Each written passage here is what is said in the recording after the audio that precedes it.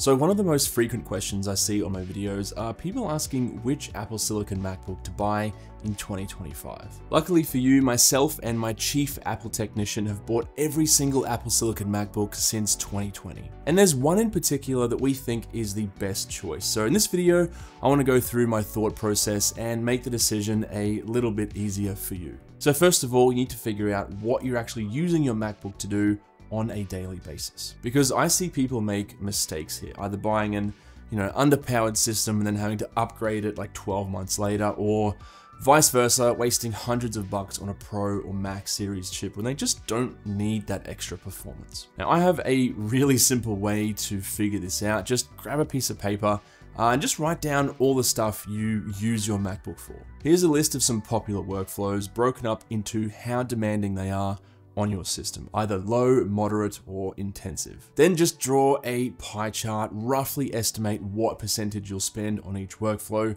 and color in anything classed as moderate or intensive. For me, I do a lot of research and productivity tasks like web browsing, Google Docs, and emails, but I also do more intensive tasks like video editing, travel photography, and design work using Photoshop and Lightroom. So just look at your pie chart. If the majority of it is fairly simple stuff like productivity, Word documents, or web browsing, and maybe a little bit of more demanding stuff every now and then, you should probably first of all consider a MacBook Air. Now, there are two main choices here, 13 versus 15 inch. And of course, the version, either the M1, M2, M3, or M4. Size choice is pretty easy. The two biggest differences for the 15 inch is obviously it's more expensive and you get a bigger screen. Now, I definitely notice the bigger screen area for productivity stuff like Excel, and you can check out this little Excel comparison test I did to show you the difference. And then there's also stuff like side-by-side windows when multitasking. The 13-inch screen can feel a little bit cramped sometimes depending on what you're doing. I also have found that some commonly used corporate apps or websites like Salesforce, for example, just seem nicer to use on a slightly larger screen because of the way their UI scales. Plus, I found portability on the larger 15-inch Air doesn't really take too much of a hit compared to the 13-inch version, despite the larger size. They're both just so thin and lightweight. Now, as to which version you should buy, I'll make this decision really easy for you. Just get the M4, and here's my reasoning behind this. So number one, the M4 MacBook Air base models now come with 16 gigabytes of RAM as standard. Now on previous Airs, this was an additional $200 upgrade from the base model's 8 gigabytes. Next, Apple dropped the price of the M4 Air base model to just $999. Now, if you remember, it was actually originally this price in 2020 with the M1 Air. And then it was $1199 for the M2 Air and $1099 for the M3 Air. Now, these two things are important because it means A, there aren't that many used 16 gigabyte RAM MacBook Airs floating around out there, and B, if they are, the owner paid a massive premium for it. Something like $300 or $400 more than what you get with a brand new M4 Air base model if you were to buy it brand new today. And so likely they won't want to compromise on the price too much. So it's just not as good of a deal versus brand new, at least from what I've seen on used markets currently. Also, for the first time ever, we finally get proper dual monitor support on the M4 Air. So you can have two external monitors running without needing to close the MacBook screen. This is maybe not relevant for everyone, but I know for a lot of you, this was a deal breaker for previous MacBook Airs. Now, the M4 chip in general is also noticeably more powerful than older MacBooks in certain areas and workflows, but for everyday productivity stuff like multitasking and web browsing and battery life, etc., there's no major difference between them. But I did go into way more detail in this video where I compared all four generations if you want a full comparison. Now, don't forget, you've also got all the other miscellaneous good stuff that comes with a brand new MacBook. So your full warranty, your guaranteed software support for at least 7 years, etc.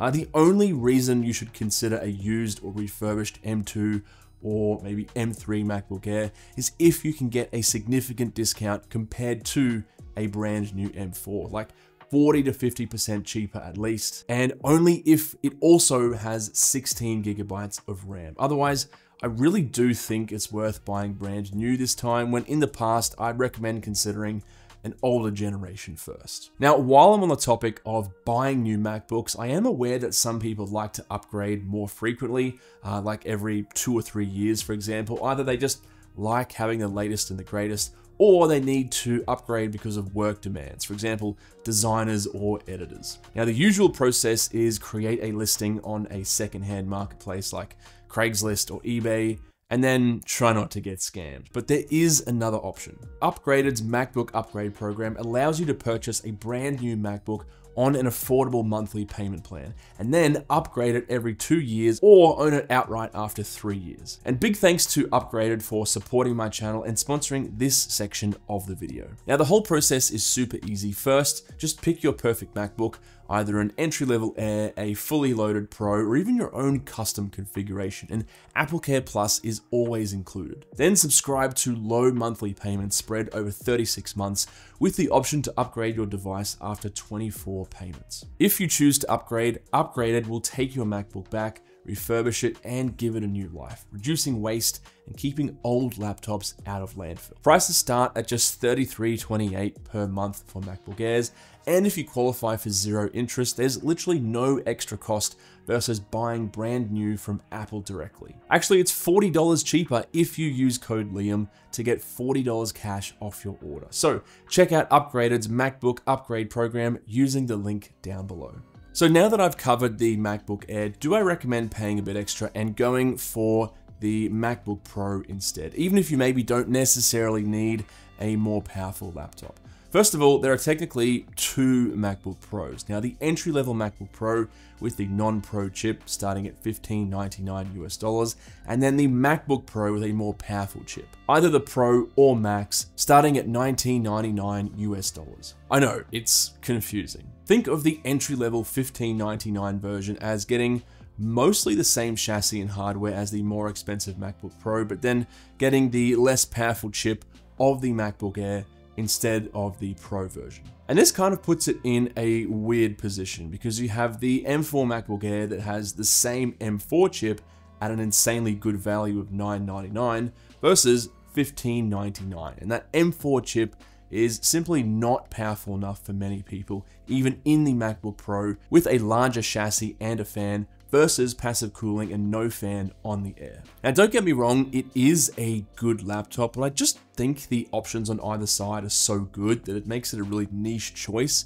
So I recommend either sticking with an M4 Air or going all the way up to the M4 Pro MacBook Pro, which starts at $19.99. And that's the version I want to concentrate on. It is better than the Air in almost every single way. Better screen with 120Hz ProMotion, you know, the high refresh stuff you get on the iPhone Pro. Yep, that's the one. More ports, significantly more performance, and the Pro's base model comes with a 512GB SSD versus 256GB on the MacBook Air. Now, portability is also a factor, but I found it's not as significant as some people make it out to be. For example, the 13-inch Air versus the 14-inch Pro, I've traveled with both all around the world, and sure, the Pro is heavier and thicker, but the actual footprint in a backpack or on an airplane tray table, for example, is very similar. And in a backpack, you probably won't notice the 0.8 pounds or 360 gram weight difference, especially if you've got other stuff in there. So I wouldn't really let the lightweight Air design of the Air compared to the Pro influence your decision too much, because in actual like day-to-day usage, it's just not that significant. And the trade-off is you get all these incredible features on the Pro that the Air just doesn't have. One side note here is that there definitely is a major difference between the 14 and 16-inch Pros. You can still travel with the 16-inch, but it is noticeably heavier and just not quite as portable. I often have trouble squeezing it into the laptop sleeve of certain bags, for example, and it's just not something that you want to use in tight spaces if you can avoid it. It's really best suited for those who prefer a larger screen, but mostly use the laptop at a desk and maybe travel between home, and work. Carting this thing around airports or college lecture theaters, for example, is not ideal, at least in my own personal experience. There's also no difference in features between the 14 and 16-inch Pros. You're just paying more and getting a larger screen size. Now, when it comes to choosing which Pro chip, either the M1, M2, M3, or M4 Pro, it's a little different to the MacBook Air, where I said just get the latest version, the M4. Unlike the MacBook Air, the MacBook Pro is for people who do more intensive stuff on their laptop, right? Like video editing, compiling code, or 3D design, etc. So the question of which one should I get is a little bit more nuanced. The M4 Pro MacBook, compared to the previous MacBook Pros, only has very minor upgrades, like an updated webcam and Thunderbolt 5 ports versus Thunderbolt 4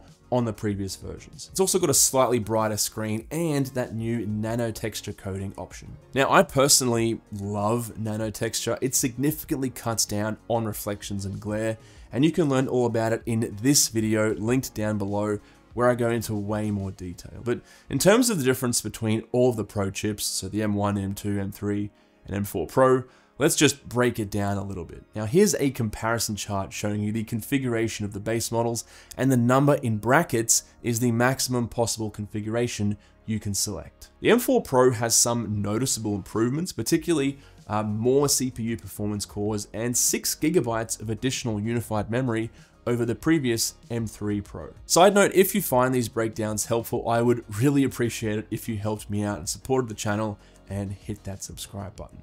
Now, the M4 Pro also has the same media engines for video rendering and playback as the M3 Pro.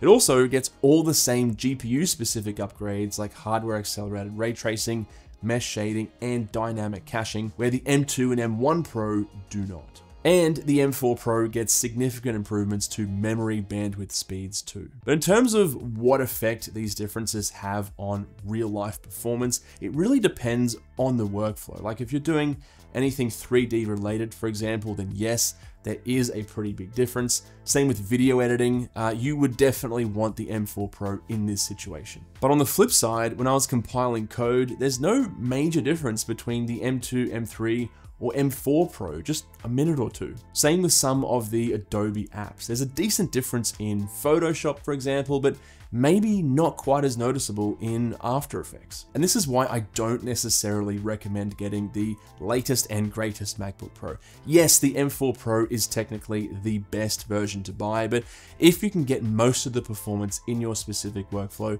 out of an older version, but for half the price, that's pretty good. If you want a full comparison and breakdown of all the MacBook Pros, make sure you check out this super detailed video I made a few months ago. Now, if you think you need a more powerful Max chip instead of the Pro, chances are you might. There are significant performance improvements when going from a Pro to a Max, and at this point in the video, I recommend finding creators who specialize in your specific workflow. For example, photographers, check out Artiz Wright's channel, or developers, Alex Ziskind, because my video is a little too general to go into the amount of nuanced detail you need to make an informed decision. But for me overall, the best MacBook, in my opinion, is a base model 14-inch MacBook Pro. Either an M2 Pro, M3 Pro, or M4 Pro version, doesn't really matter which one. I'll include a link down below to any sales I could find on the M4 Pro. Usually there's one for a couple $100 off on resellers like Amazon. It is such an incredible laptop and easily handles pretty much everything that I can throw at it. But of course, if it's out of your budget or is totally overkill for your needs, the M4 MacBook Air is probably even better value, coming in at about 50% cheaper and only really compromising in areas that don't really affect the average MacBook Air user anyway. So you just can't really go wrong this year, I guess. Also, the YouTube algorithm thinks that you are going to enjoy this video next. So if you're interested, give it a click and a watch, and I'll catch you next time.